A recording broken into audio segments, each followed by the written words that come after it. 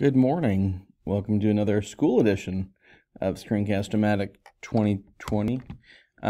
Did El Spidero. Let's see. Yeah, that's about all I can do today. Sorry, I wasn't sure how things were going to go last night, so I'm going to quickly do a video on this. And then just so you kind of have somewhat of a clue what you're doing. There is the answer key on a separate link, so just make sure that you stop it, Baby Yoda. The child is getting in the way. Just keep on pushing buttons. Oh no, don't do it, don't do it, the child. We know he probably would really. Me or Yoda?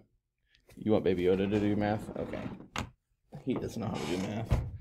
Of course I can at least have more fun at school, right? So these are pretty much all the answers.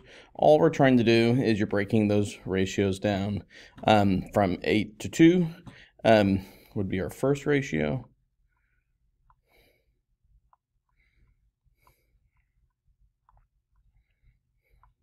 Sorry, I'm going to leave it there.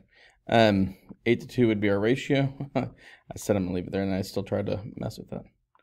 Because I thought I had it. There we go. So then that means how many pies per minute? Well, if it's 8 pies in 2 minutes, how can we break that down?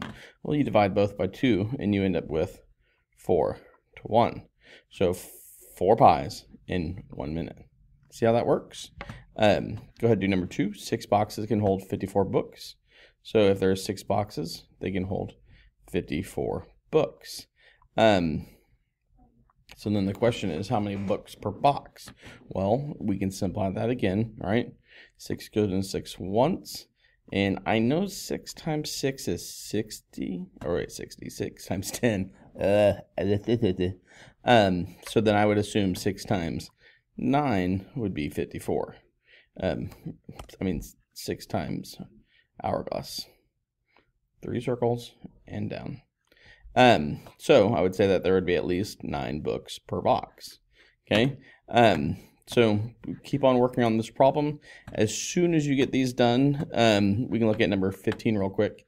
Work on IXL, work on extra math, continue to work on some math stuff so that you can get better at it.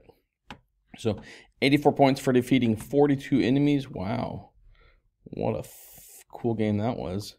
Kind of read something about somebody getting points for eating pizza on one of their math problems. It's kind of funny.